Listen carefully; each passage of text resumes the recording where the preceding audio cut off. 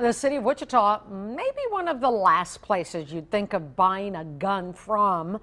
Well, the guns are from a stash confiscated by police. New at 6, Cake's Annette Lawless explains a new state law that led police to change their policy on selling the guns. A new state law now requires that all cities across Kansas either sell seized weapons or use them within the department. The city of Wichita will sell items through a vendor online. For the last several years, we've just destroyed those firearms.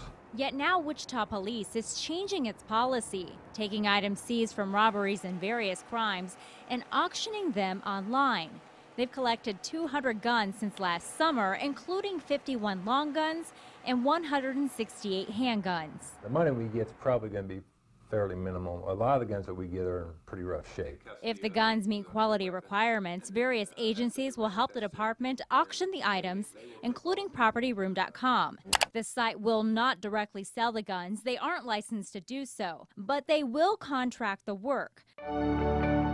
Property Room helps 3,000 police departments in cities across the country prepping for sales like this. One thing Heimerman notes is that most guns won't look like these nice models you see in shops. He also says not every weapon seized will be eligible for bid. If the weapon's involved in certain violent crimes, we can't sell them. We have to keep them. Obviously, if it's involved in a homicide, we'll hang on to that evidence, all that evidence, until most likely the offender involved is dead. Captain Heimerman says at this point the city does not have a timeline as to when or where people can bid on these guns.